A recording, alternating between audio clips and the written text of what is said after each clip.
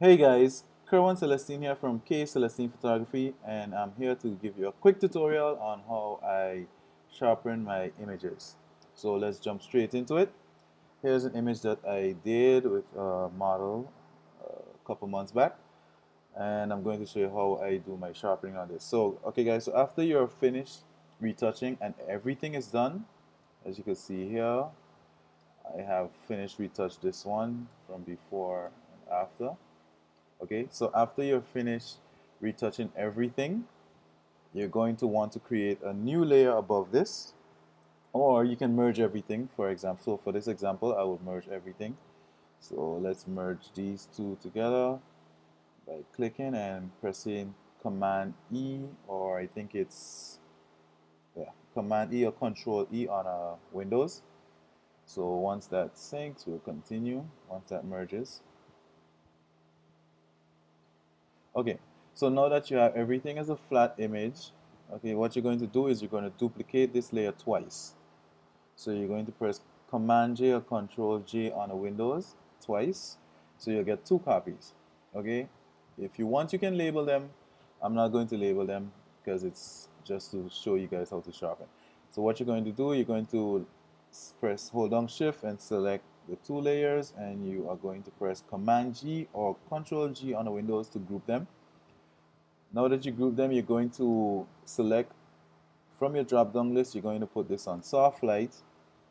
Okay, yes, I know it got dark, don't worry guys, we're going to change that just now. You're going to open your group, you're going to select the first one, layer 1 copy.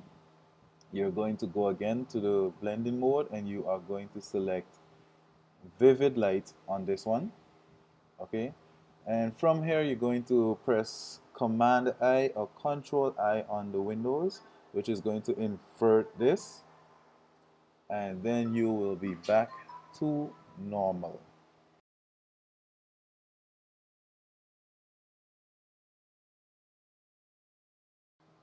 Alright guys, see, we are back to the original image that we started from. I can show you here by removing this. You see, there's no change, no difference. Okay, what we're going to do now is we are going to, first things first, because we are going to use a surface blur to sharpen this image. So with the surface blur, it's going to take some time. Okay, I don't want the death spinning ball, beach ball on the Mac. So to avoid this, a quicker way to do it, you go to image, you're going to go to mode, and you're going to change your image to an 8-bit. Okay, you're going to click 8-bit. So it's going to switch over from the 16-bit channel to the 8-bit channel. This will make the process a lot faster. This is why I do it. Okay, so now that it's an 8-bit, what you're going to do is going to filter, blur, surface blur. So once you're on your surface blur, why I use this technique, as you guys can see already, it's already done sharpened, as you can see. Now why I use this technique instead of using the sharpen tool or the high pass filter mask is because this technique actually brings back details. So to sharpen the image, you use the threshold. The threshold, if you bring this up, you will see that the image gets much, much, much, much sharper. Okay, that's what the threshold does. And what the radius does is you bring up the radius and it brings back in detail. See? It brings back in the detail to the image, the texture on her skin. Let's go before and after. As you can see right around here, you can see how much detail it brought back. So you have to play with it, guys, to the settings that you like. But for me, I would stay around 5% radius, and I would bring my threshold to around 40 just to show you guys the sharpening. So let's say 40.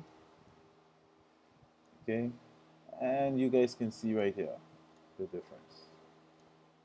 So she got back some texture in the arms and in the face, and you can see the sharpening. You can see it in the hair, and the eyes, on the lips, on the nose. So I'm going to click OK.